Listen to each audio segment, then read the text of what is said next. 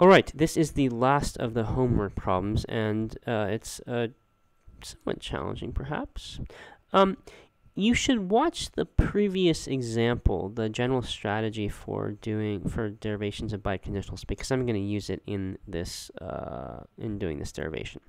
So let's bring in our premises, and we can't really do anything with those as they stand, and so we can go through our reasoning, which says, how are we going to complete the derivation? Box and cancel. How are we going to box and cancel? What's going to have to be with direct derivation, because it's not going to be with conditional derivation, and those are our only two options. So that means we need to get P if and only if R on a line. Okay, how are we going to do that? Well, probably we're going to use the formation rule, the rule that forms biconditionals. And what do we apply that to? We apply it to the component conditionals. So what we want are if P then R, and if R then P, and then we'll apply CB, and we'll have the conclusion. So what we know then is we're going to say we're going to use this show cond, and let me back up. We're going to need to do subderivations to get 7 and 8, because we can't do anything else. So we have to do subderivations, and they're going to be separate subderivations. And the program has this shortcut command for both of them, for doing this subderivation.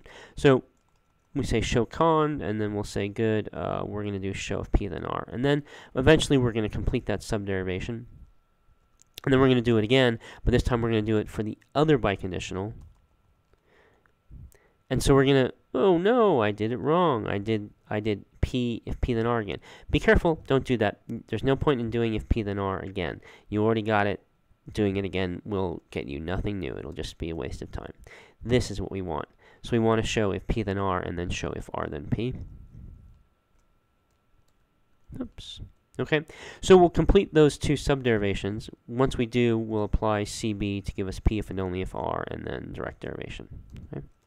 So this is what the derivation is going to look like overall, and now we're just going to have to figure out what's going to go inside of these two subderivations. We'll figure that out in the course of doing them.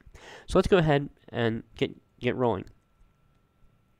So we're going to try to show if P then R first, and then separately we're going to show if R then P. And they need to be done separately so you can access both of them. If you did show if R then P inside, then after you had shown if P then R, that's all you would be left with. This is boxed at that point, and so you don't have access to it once you've boxed and canceled that line. So the derivation of if P then R and of if R then P have to be separate derivations. Okay, so we'll say assume CD because we're trying to show a conditional.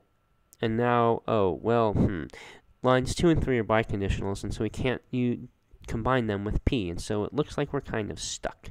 So what should we do? Well, it's actually something we could have done already, which I skipped because I knew it wouldn't have helped at that point. We can apply the rule BC to split up 2 and 3. So we can say 2 BCL, 2 BCR, 3 BCL, 3 BCR. That's all of the resources we can get from 2 and 3. And now we want to look and see, can we use 5 with any of them?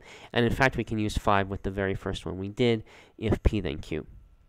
So we'll go ahead and say 5, 6 modus ponens. We have Q. Okay, good.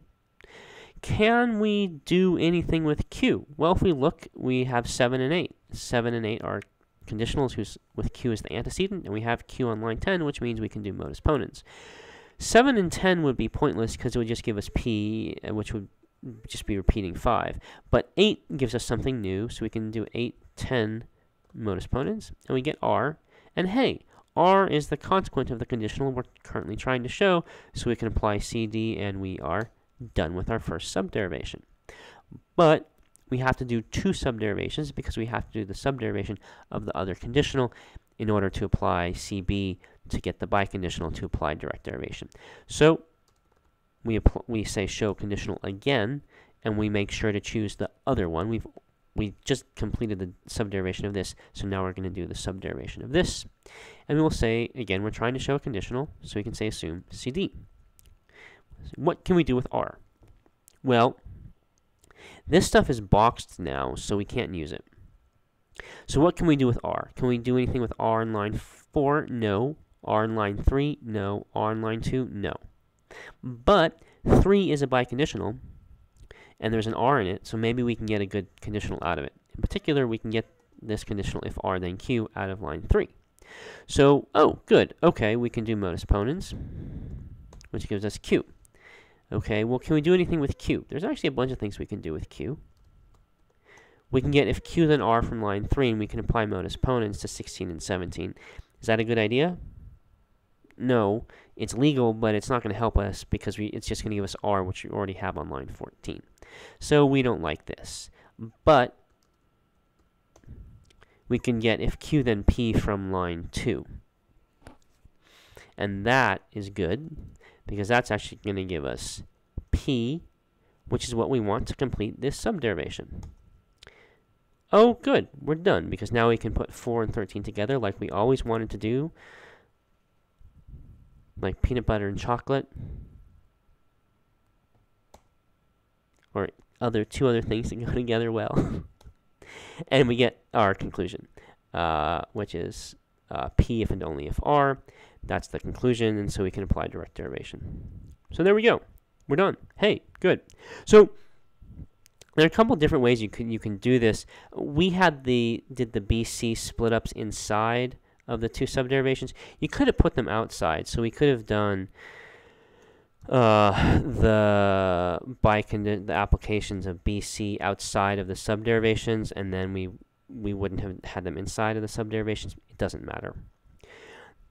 We end up needing all 4 of these, though, so we need to make sure we do get enough, we do make enough applications of BC to our 2 premises. If you don't do enough applications of BC to our 2 premises, you're not going to be able to complete the subderivation. And we use both 2 and 3 in both of the subderivations, right? For this subderivation, we use this line if p then q from line 2, and we use this line if q then r from line 3. And similarly, here we use 3 BCR, and here we use 2 BCR. So we need to use, in this case, both of the premises in both of the subderivations.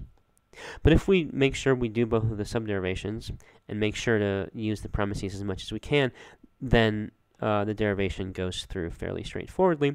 We complete the 2 subderivations, we apply CB, and then we apply DD, and we're done. So this, again, illustrates the general format of a derivation of a biconditional where you show each of the component conditionals. And sometimes you'll use a premise in both of the subderivations. Sometimes you won't. In other situations, the premises you would use for one subderivation are going to be different from the premises you would use for the other subderivation, but not always, and you can't tell in advance. So that is the last of the homework problems, the review of the homework problems. You can submit these, and you will get credit on the assignment that's due on Friday, and the assignment that's due on Thursday for these problems, they will count as extra credit, so you're not going to be penalized for not having them done on Monday. If you have any questions, please let me know.